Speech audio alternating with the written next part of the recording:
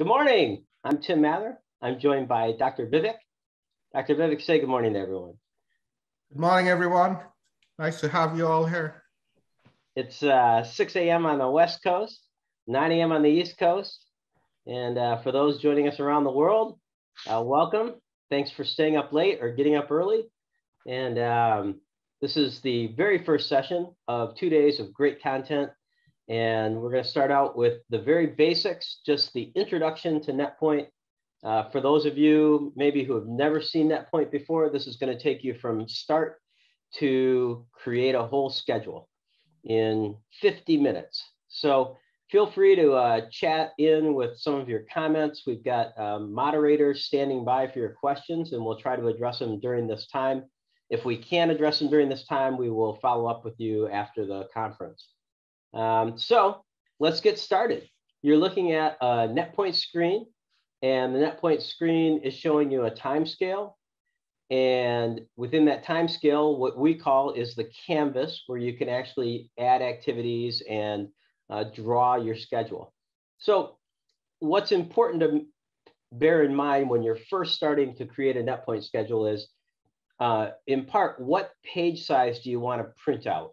And that's important because NetPoint is exactly a mirror of what the printout will be. So if your printout is going to be bigger, then your page size for drawing your schedule will also be bigger, and vice versa. If it's smaller, then your page size will be smaller.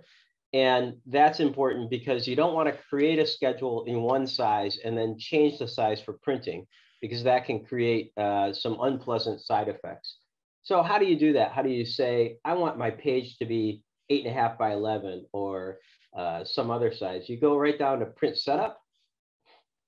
And when you're in print setup, you can say which size you want for your printout.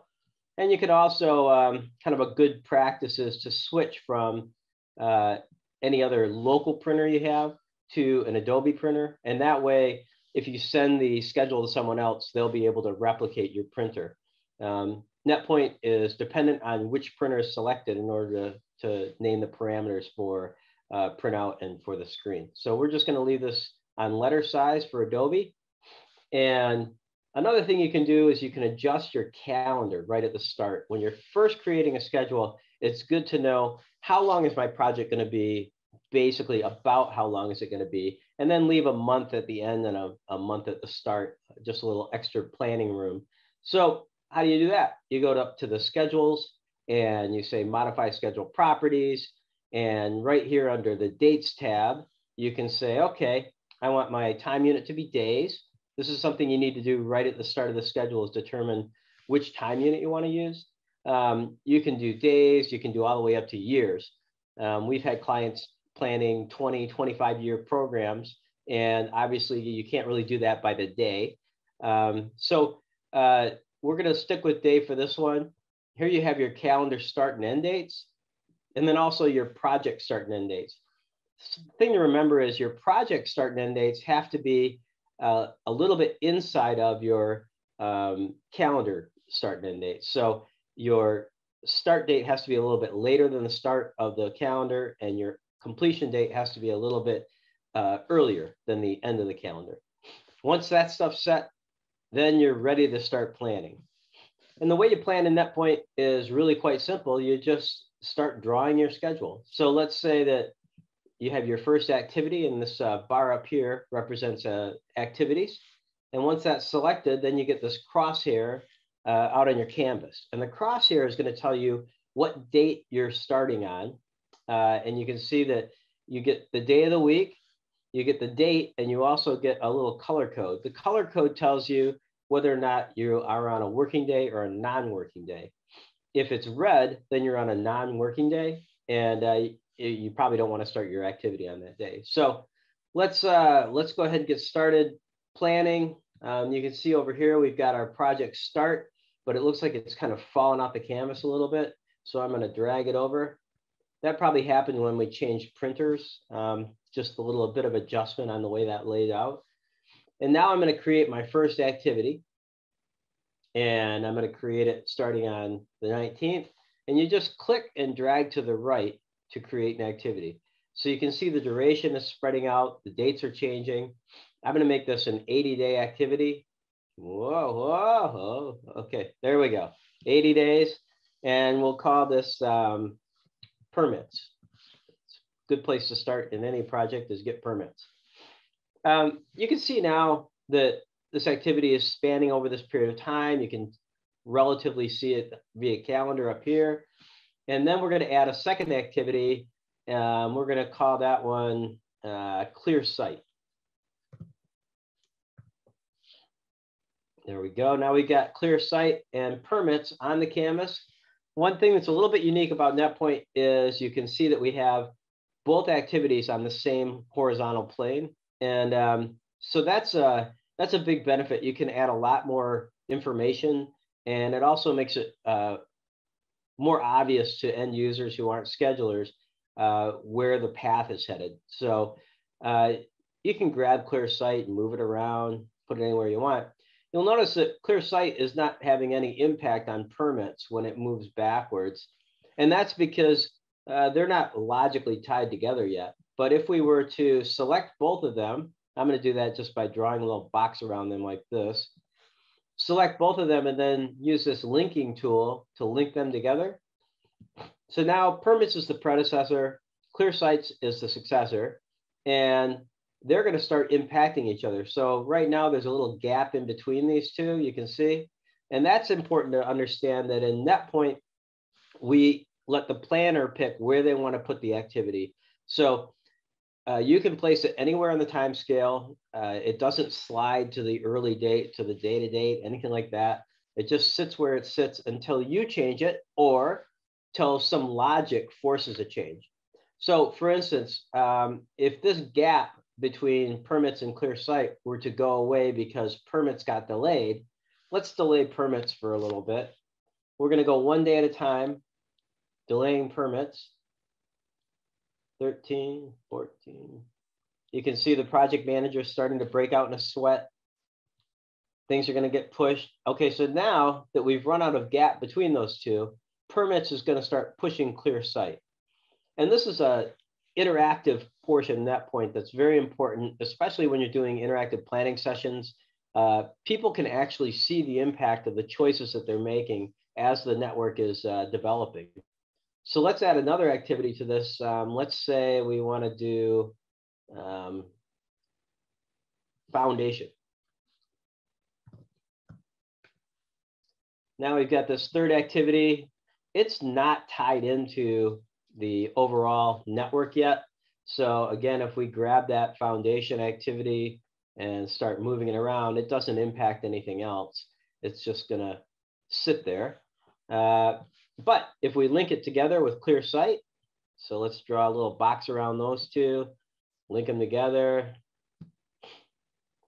Now all of a sudden foundation can start impacting clear site, which will in turn start impacting permits. You can see there they're moving together. Now we have some pretty basic information out here on the screen. We've got the start date, the finish date, and the duration. And we also have the descriptions for the activities. But there's a lot more information behind this, and you can also control some of the formatting. So let's take a look at that. Let's select all of these by drawing a box around them. And then we're going to go up to objects and then set properties for selected objects. This is a box where you can make changes to multiple activities or objects at the same time. For instance, I don't like the way these dates are kind of bumping into each other, these start and finish dates. So I'm going to, in this chain, I'm going to turn off all the finish dates. And you do that by clicking on finish dates until it's an empty box. So this would mean they're all on. This would mean leave them alone, don't change them. And this means they're all off. And I'm also going to turn on a couple of these properties here. I'm going to turn on drift and float and total float. And that's going to lead into a little discussion we will have about drift float and total float and what those mean in NetPoint. I can see here that I've done a little bit too much trimming. Looks like I've taken the end date off of foundation, which could be important on my canvas. So I'm going to go ahead directly into the foundation activity properties, and then I'm going to go into turn that back on, that display that date, that finish date. Now, good question. Thank you. How do I get that box to pop up? You just double click on the activity and the properties box comes up, and then you can go to each tab as needed.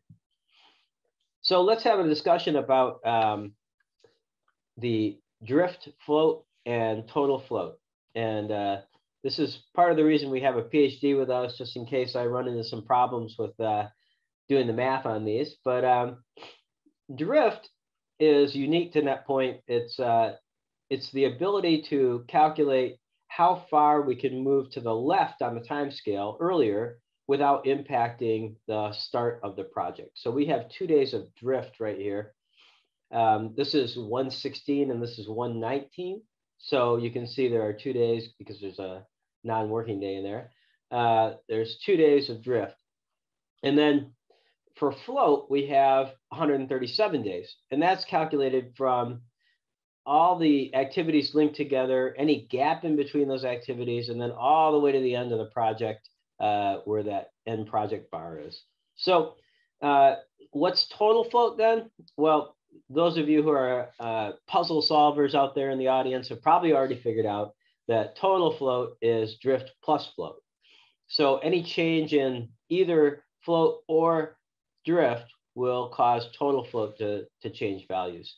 And one way to demonstrate that is to grab your project end. I'm going to highlight that and start to move that to the left. And you can see that my float calculation and my total float calculation are going down as I move the project completion to the left or closer to the end of foundation. So that's kind of the dynamic way that NetPoint calculates on the fly. We have what we call a self-healing algorithm that we have a patent on, where if you were to push clear sight forward 1 day, you can see that foundation moves along with it. And so you never end up in a situation where you have a negative lag or some logic that actually is illogical. So let's say that you wanted to highlight these first 3 activities and call that phase 1. One way to do that in NetPoint is to select the activities and then come up here to hammock and create a hammock. So it says, where would you like your hammock? I'd like it on tile 2, and there it is. And we'll call this phase 1. So now, anytime something changes in the elements of the hammock itself will also change. And what would happen if project completion came all the way back here? Oh, looks like it went critical. In NetPoint, when something goes critical, what happens is it turns bright red. And so when you're working with a more complex network, it's easy to follow the critical path. You just follow the red line through the network. And let's say, for instance, that someone who was less experienced at using NetPoint had made this network, but they forgot to link together clear site and permits. If that's the case, guess what's going to happen when this comes over? We don't get critical. Why? Because we don't have a logical link here. So suddenly we have all this drift. And how am I calculating criticality in this network? Well, to find that out, you go up to schedule and then go back to schedule, modify schedule properties, and then look here where there's criticality factor. And I'm using total float, which is float plus drift, as my criticality factor. And the criticality threshold is 0. So when I get 0 on total float, then I get criticality. So I'm going to switch that now to just float. And when I do that and come back here, suddenly these first 2 activities or these last 2 activities in the chain become critical. This one does not, because it still has so much float because it's not tied to clear site. So when you're working with a network, if things are not turning critical where you think they should, one thing to do is check your float calculations and see if maybe you've missed a logical tie. And another thing to do is check up here under modified schedule properties and see how am I calculating criticality and what is my threshold for criticality. Now, sometimes it's helpful to see how big a gap you have between two activities. And you can do that by double clicking on the link itself, and then you get the link properties.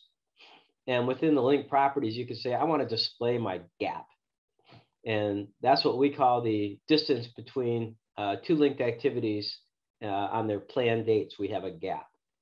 And so what we do in NetPoint, which is unique in scheduling programs, is we don't do a forward pass and backward pass. What we do is we kind of start with the start of the project and move through the logical chain. And then as we encounter a gap, then we'll add that. We add the durations, and then we get the total chain length. And that's how we calculate float and drift and how we establish criticality in a NetPoint schedule. I'm going to grab a little drink of coffee here on the West Coast. It's nice and early. And so, okay, now let's take a look at what would happen if we wanted some different type of logical connection between activities. Let's say that we wanted a start to start.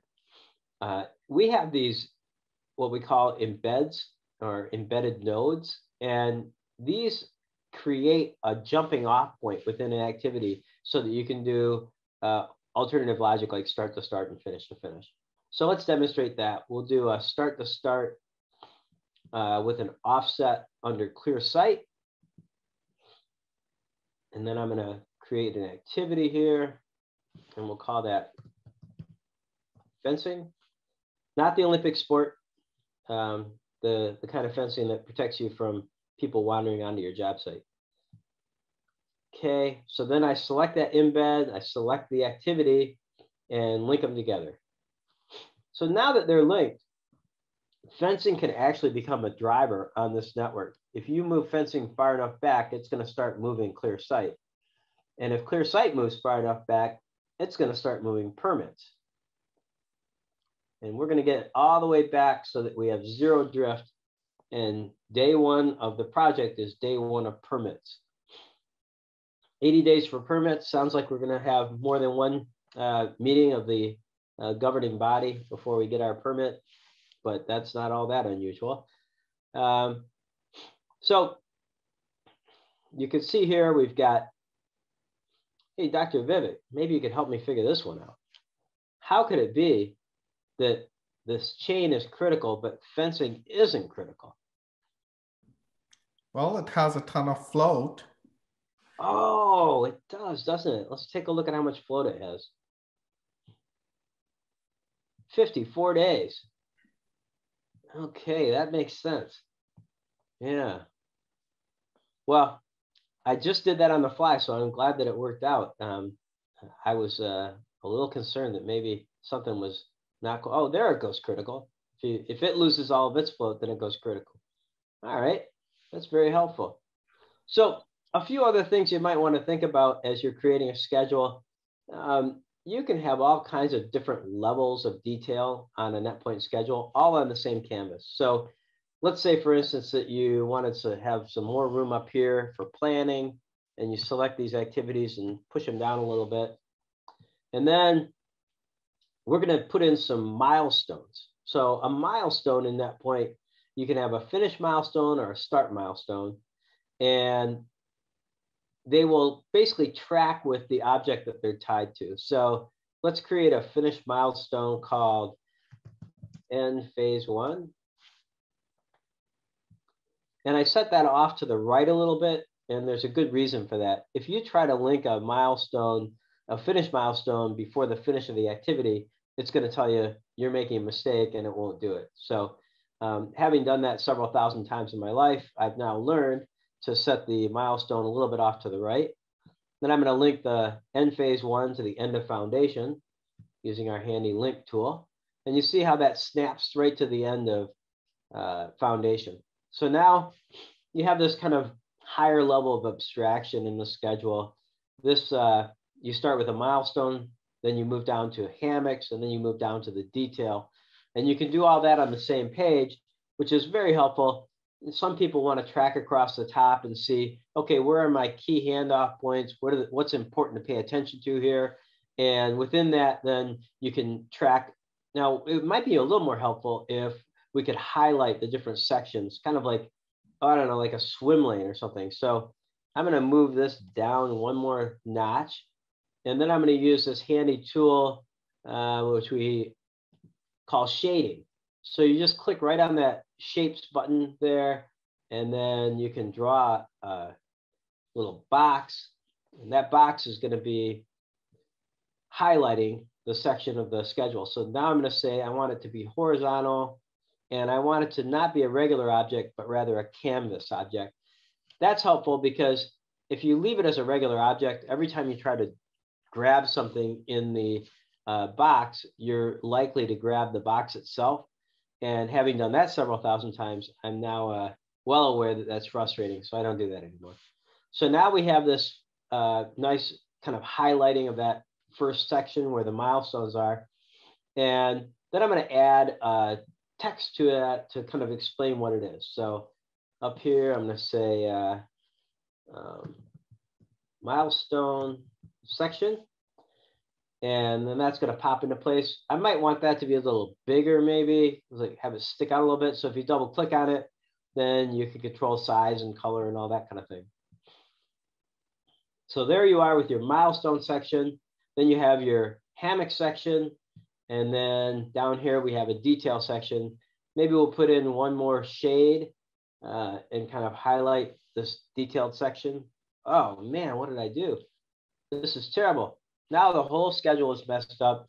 I've done something terrible. What can I do about it? Well, the great thing is that in NetPoint, we have this undo.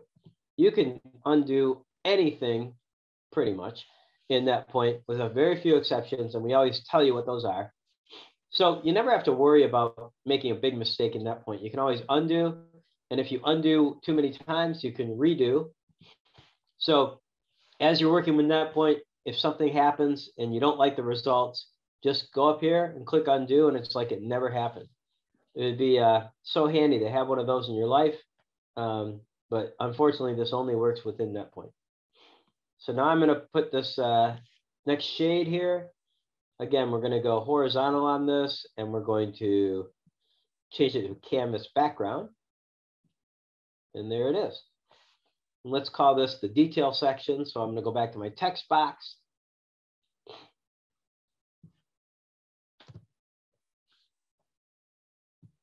Yeah, maybe make that a little bit bigger too. You can see that the text is fairly large on the activities and the objects I'm creating. And I did that on purpose so that as people are looking at this schedule around the world, they can clearly read what's being typed out. And I did that by setting their default for objects, for new objects. So up here, you can say, I said, I want that text size to be 15 for new activities, milestones, benchmarks. You can preset all of those. You can also change the color of the bars in NetPoint. So for instance, if let's say that you were going to self-perform on clear site and foundation, but you're going to have a vendor do fencing, you could double click on this and you could say, okay, all my vendors, now I got to find that section. Oh, there we go. Woo! All my vendors are going to be blue, let's say. So I'm going to take this blue and apply it to that activity. Oh, thank you.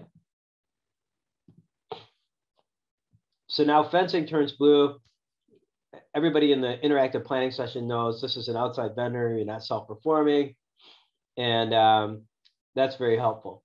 So we have now a schedule with 3 sections. We have text boxes. We've got shade. We've got a ending milestone. We've got a hammock. We've really kind of created a nice little network here.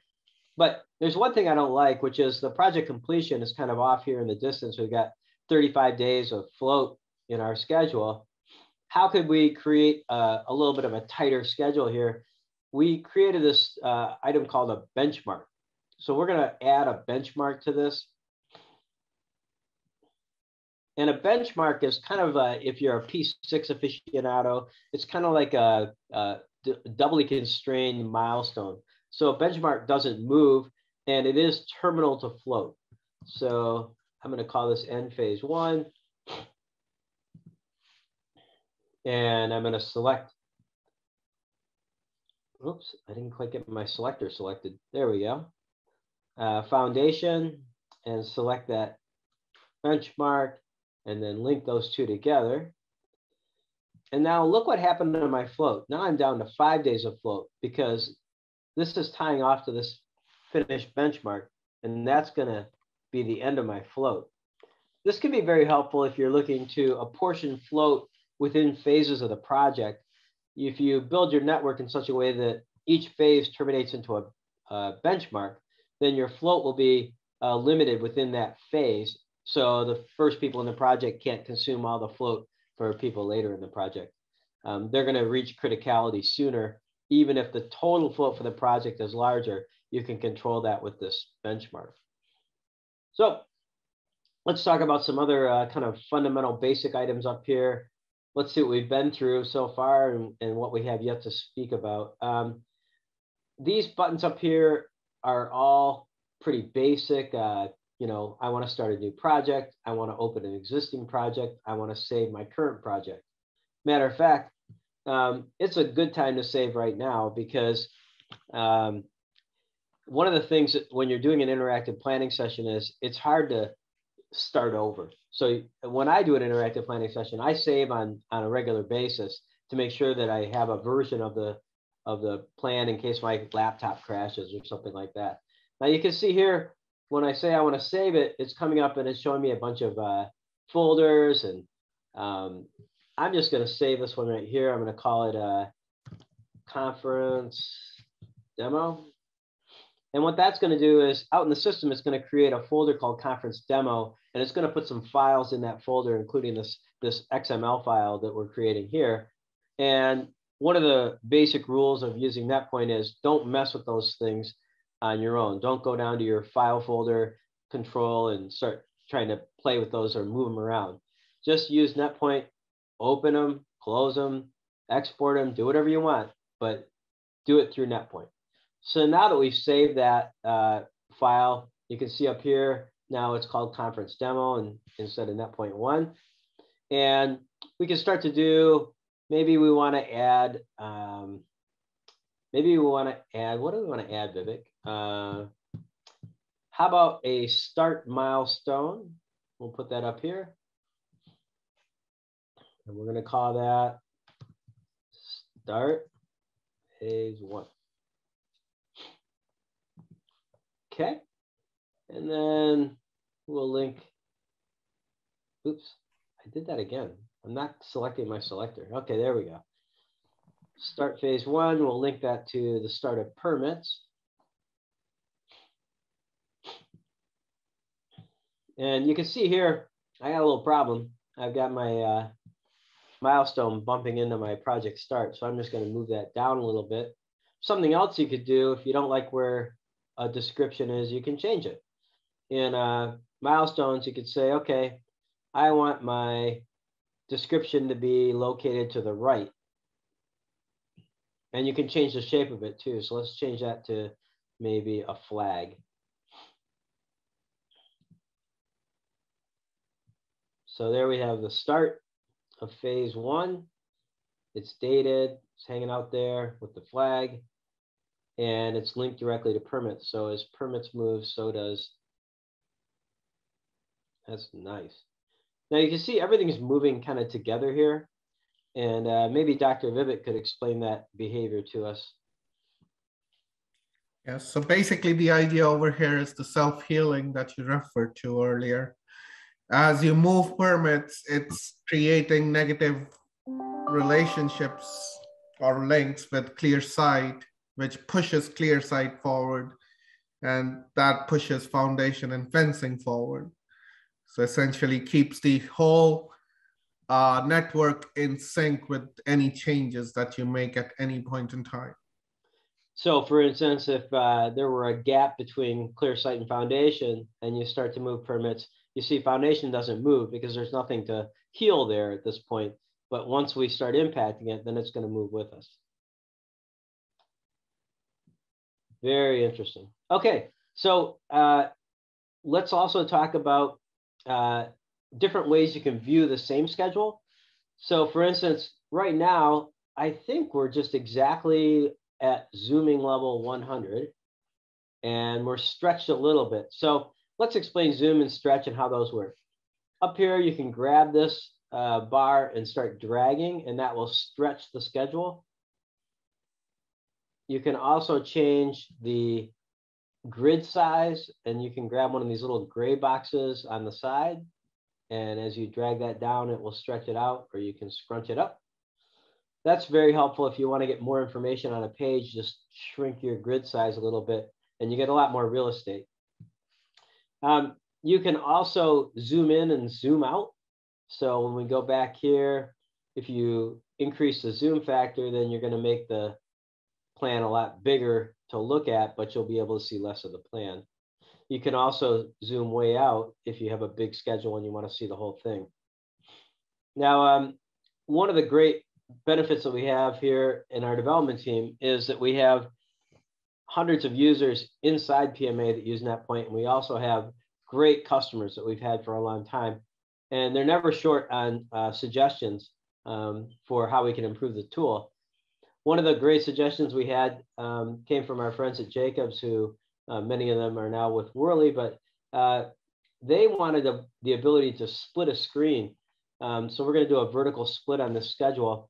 And what that's going to do is it's going to split this schedule and show the exact same schedule on two different screens. But you can see you actually have the ability to change the zoom and stretch on just one of the two screens. So what this does is when you're doing an interactive planning session, if you want to get it right into the details of something, you can get right into the details here. And as you move it, you'll see the impact on the overall schedule, even though you can't see the whole schedule on the right. And that can be very helpful. You can also split horizontally. So let me do that. I'm going to do a horizontal split. So now you have the same schedule on the top or the bottom. And if we were to change a zoom factor right to the regular zoom factor on both. Okay, let's check this one. Yep, okay. So this can be helpful if you wanted to show the impact of a change to the schedule, and you wanted to highlight a certain section. You can do the vertical split and highlight that section.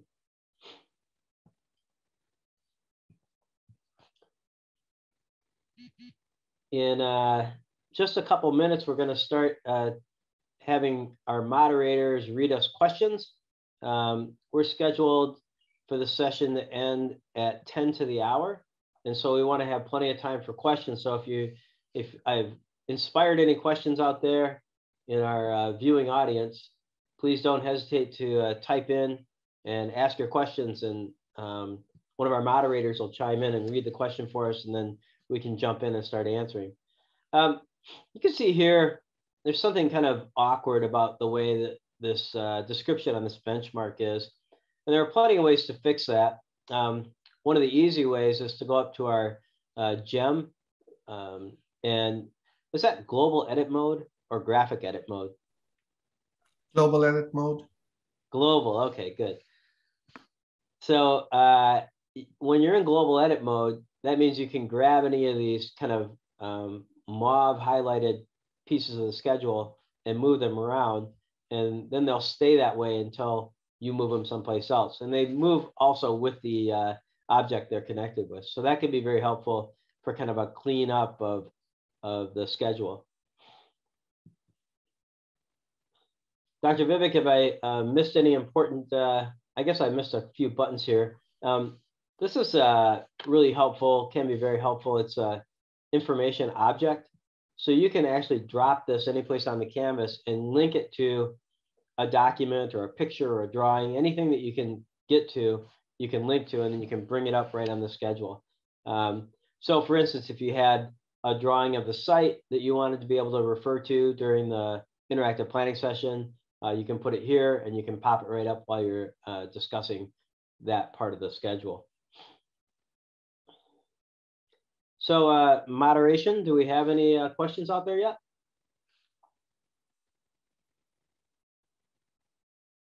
So quiet. Tim, I'll start putting them in the chat here for you. Oh, great, thank you. So first one is, what is the number of activities you can have in a NetPoint schedule?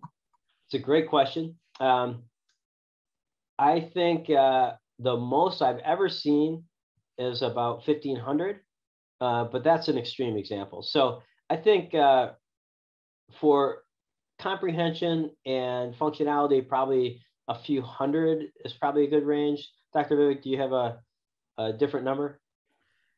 Yeah, I would say that 300 to 500 would be the limit. Beyond that, NetPoint will allow you to draw them, or add them to your schedule. But yeah, it might start affecting some performance measures for us. One of the ways that I've seen more activities come in is through portfolio planning. In that case, let's say that you have 100 projects and each project has its own little band here. And within the 100 projects, then you have 10 activities kind of laying out like the big chunks of process. You can get, I think part of what slows NetPoint down when you have tons of activities is all the logical connections and the redrawing and recalculation. So sometimes if you have activities that are kind of stand alone in their own lane, NetPoint performs a little bit better even with more activities. Also, you can add resources to NetPoint, and when you start adding a bunch of resources to a bunch of activities, and you're trying to show the histogram recalculating in real time, I found that to be a little bit of a performance challenge sometimes. Okay, our next question, can you show again how to format logic lines to avoid clashes? Oh, sure. Thanks for that. So within NetPoint, if you double click on a logic tie, it's going to come up and show you the link object properties. And within that, if you look at the geometry, then you can control the shape that line takes on the canvas. So for instance, let's do, I don't know, Dr. Vivek, what's your preference here? Vertical, horizontal instead of horizontal, vertical? Yeah. Okay, Yeah. VH, we'll go VH. Here it goes. So then that changes the link line, so it goes this way. And basically, in our scheme of things, we think it's best for lines to not kind of go through other activities and block things out. So that's kind of the idea behind the ability to change the shape of the logic tie. That doesn't change the logic at all. So that'll always be the same. Okay, our next question, do zoom and stretch have any impact on the printing size? That's a great question. In fact, they do not. So a best practice is to reset everything to 100 before you print, so you can see what it's going to look like when you actually print it. Okay, and then can you show us a shortcut to find open-ended activities in a larger schedule? Oh, geez. Boy, that's a toughie. I think so. All right. That's why we have the Dr. Vivek on to help me out. But I think you would go to, what is it, edit? So yeah. Okay, yep. So we'll do a search and filter objects. And within that, we're going to look for activities and delays. And we're going to look for no successors. You agree with me, Dr. Vivek, so far? Yeah, no successors and no predecessors, probably. Oh, okay. To look at both ends. Okay, we'll go both. And we're going to click add that to the list. Well, apparently I'm such a good scheduler that I can't demonstrate that, but I can go ahead and create that here. Let's see. I'll just create a new activity out in space here, and we'll call it Tim's last activity. And then we're going to go back to edit, search and filter objects.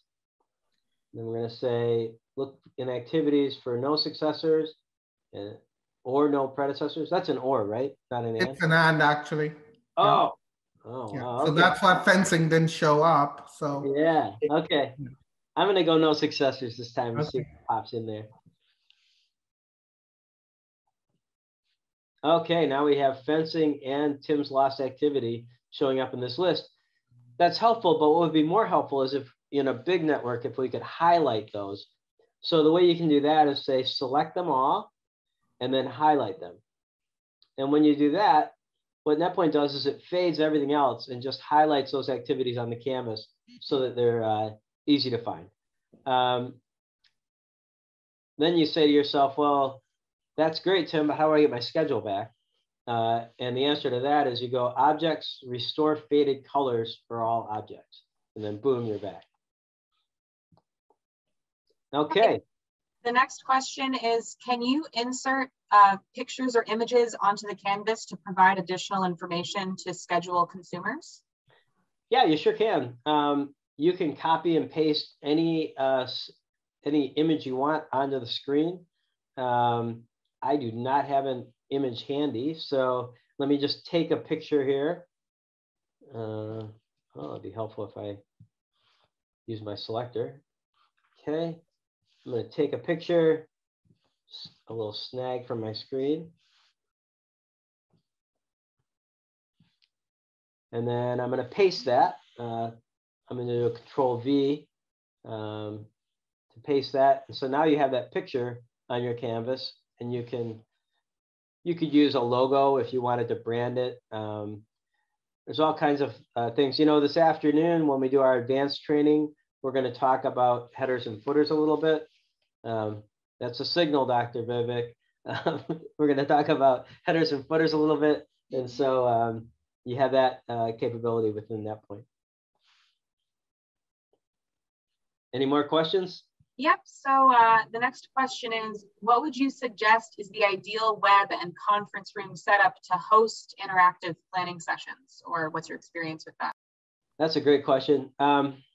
So within interactive planning session, you know, typically it's best to keep the audience maybe to 10 or 15 people if you can, because if you get more than that, then it's hard for them to actually see the image that you're projecting. So we suggest that you project the image as big as you can and as bright and clear.